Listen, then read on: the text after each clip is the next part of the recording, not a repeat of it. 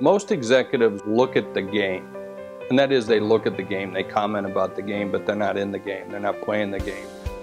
They're not the essence of the game. They're not sweating in the game. And so that's the big difference between those that are real successful. They want to get dirty, they want to get gritty, they want to get down into the mud, the grit, and really live in that C-suite of leadership that they need to have, whereas most just want the trappings of all that. They want to say that they're a player, but not really be the player. It's really about a state of mind. And do you want to change, adapt, or do you want to die?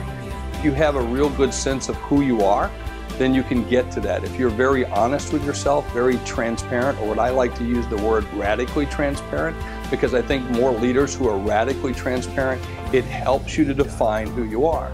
Now, whether you're a performer, whether you're a speaker, whether you're an author, whether you're a leader of a company, you should be able to look in the mirror and do a number of different things. And one of those things is to look at, what it is that I really am seeing in that mirror. An old saying that you can't stop stupid, so I'm not surprised that there are people who always want to die or people who always don't want to change.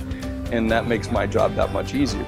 Jeffrey Hayzlett. I've been called a global business celebrity, author, speaker, sometimes cowboy, and now television host.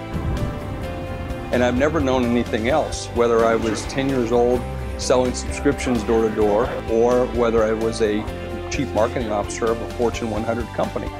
In essence, it's selling the real promise of what you're going to deliver. And so even before I understood what a promise really was, so I would put myself in their shoes of what it would be like to have this and what the value was for them to be able to buy whatever I was selling. What's the last thing I changed? Let's see, what was the last thing I changed? I changed everything.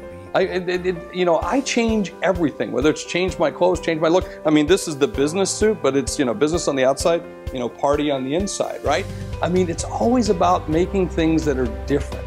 You should always be changing. Just when you get it perfect, change it again. It's always great to go into a company and have people drink the Kool-Aid, but it's even more important for them to take the idea that you came with and make it their own. That's the real measure of success in leadership, is if I can make the people believe what we're talking about, that vision, take it and make it their own and exponentially throw it out to everybody, wow, that's exciting. Well, to me, going back to South Dakota is like a spiritual journey for me, but it's my grounding. It's the place in which I go back to regroup and remember the roots and remember where you came from. I'm just a sometimes cowboy from South Dakota. I'd like to be a full-time cowboy, and that's my ultimate goal.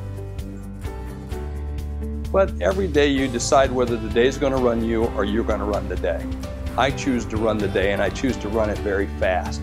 So if at the end of the day I'm exhausted, tired, worn out, but I still want to keep doing it, then I've had a great day.